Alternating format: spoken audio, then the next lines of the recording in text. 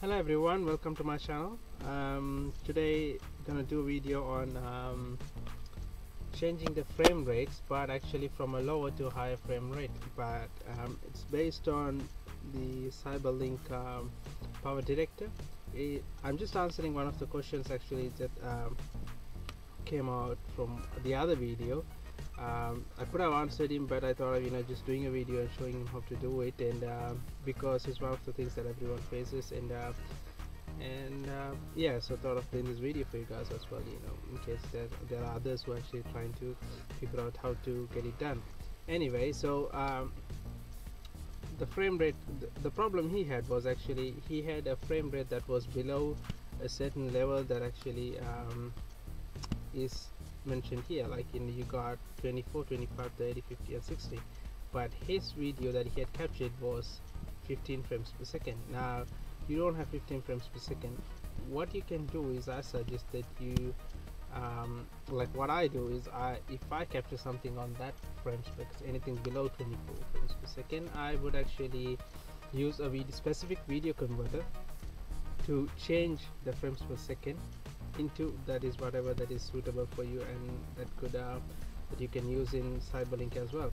So I'll show you what I've got one of the software. You can actually download it. It's free, and it does really do a really good job. So I'll just cancel this, minimize this thing, and pull out this is the video converter that I'm talking about. It's Go video converter. You guys can find the link in my description if you want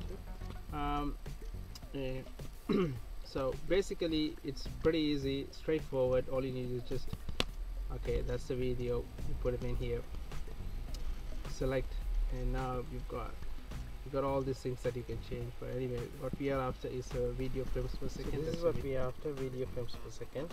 Now if your video is 15 frames per second, you can actually choose what frame rate you need over here, depending based on whatever the software you're using and what you need to do. And I think on power director power director 13, it actually the minimum is 24. I've set it up to 24, and all you need to do is just once you just import it back into the software that you're using, if it's power director and or anything else, then it will probably match up with the frame rates, and you guys can go ahead from there. Good luck with your project guys, and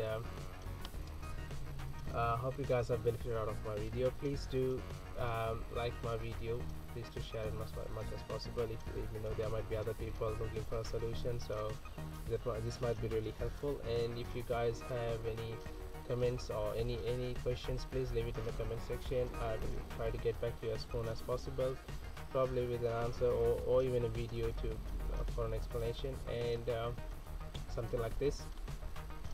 And thanks again for watching. Please do subscribe to my channel. I'll get back to you as soon as possible, and have a great day.